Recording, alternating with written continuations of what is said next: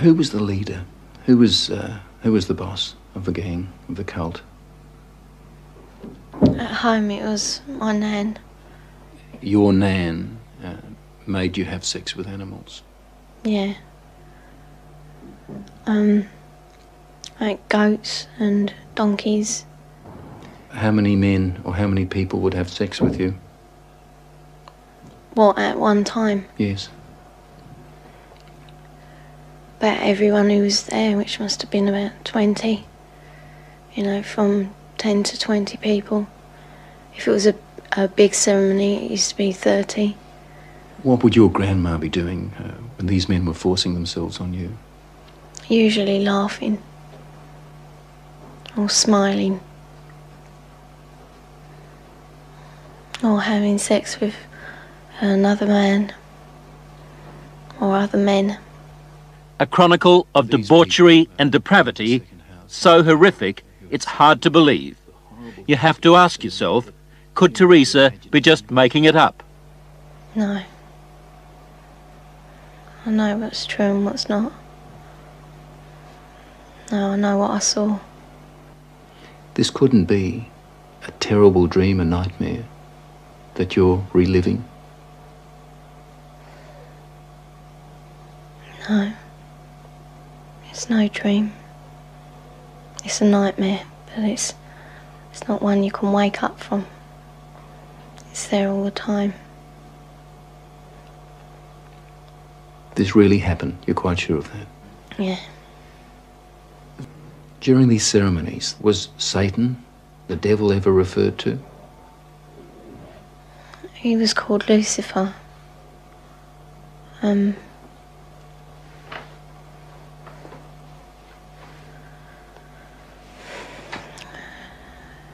What did they say about the devil, about Lucifer?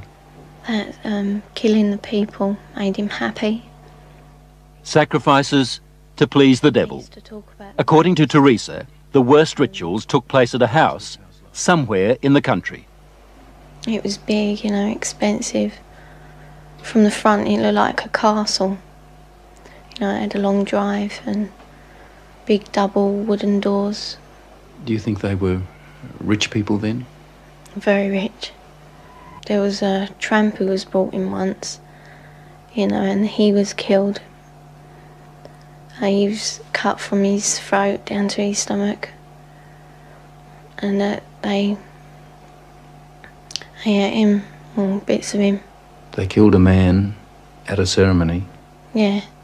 In front of you? Yeah, in front of all of us. Did the tramp, did this man fight back? No, I think he was, you know, drunk or something. He seemed really dopey. He was laughing a lot when he was brought in. And he started screaming when they began to cut. But after a while, you know, he died. I'd seen a few killings before then. Although I wasn't used to it, you know, that was the worst one. I really don't know what I thought. I suppose I thought, thank God it's not me. Let me get this right now. Are you saying that you saw more than one person killed in that house? Yeah. I've seen loads of babies killed there. Just newborn babies. Or aborted ones, which were only small. You know, 4-year-olds. Any age, really. Did they ever say they might kill you? They threatened to kill my little girl, who, when I left, was still at the house. A friend? Huh? What little girl? My little girl, Alex. She's about 4 now. You mean you had a child? Yeah. How old were you when you had that child? 11. Motherhood? What would happen to the fetuses, the unborn babies? I used to be taken away most of the time, and one time the baby was taken out of me and then killed in front of me because it was still alive. And then, what would happen? Well, after they killed it, they would eat it. Well, we were also made to eat it. You were made to eat your own fetus? Yeah. Who made you do this? My nan. Did you ever try to run away?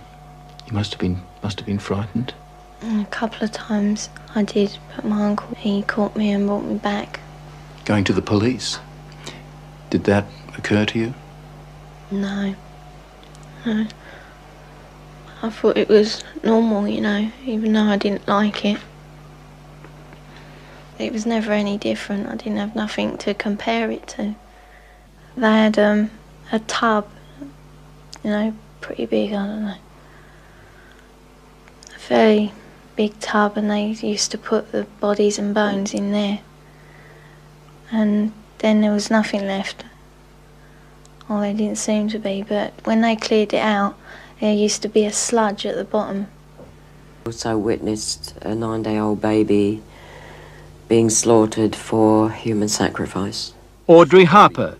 She spent 5 years in a satanic cult before she escaped. Why did they kill that baby? Why sacrifice a child?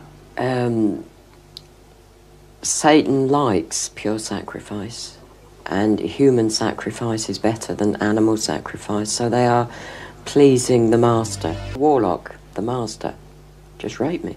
He's the high priest of the coven. Married to the devil, is that what it meant? Yes, only, you know, there's no ceremony. But the act of unity completes my initiation ceremony. I now belong mind, body and soul to Satan. Married to the devil. A consistent pattern, it seems. Audrey when she was 22, Teresa when she was a little girl.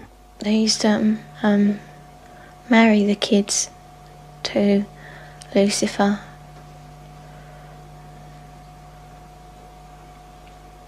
So that we were part of him, you know, we were his. Did that include you? Were you married to the devil? Yeah. We used to be, and it was just like a marriage in a church, but different words, you know. What were you taught about Lucifer? Just that we should, you know, be his friend, treat him as a friend.